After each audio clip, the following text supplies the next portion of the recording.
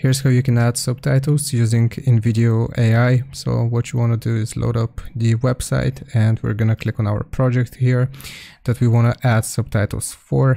So this is going to be my project that I work with. So we want to click on edit here once we have our project open, and then we will select edit script.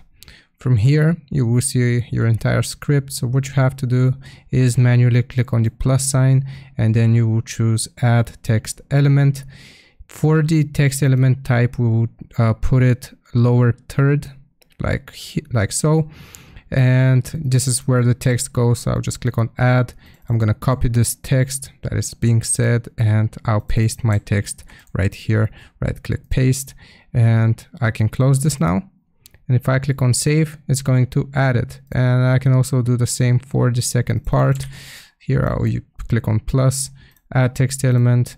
I'll do, let's go this, or no, I'll do lower third again, and I'll add it. And now if I apply the changes, here you should be able to see that it shows up as subtitles. So I hope this helps. Leave a like and sub, and I'll see you next time.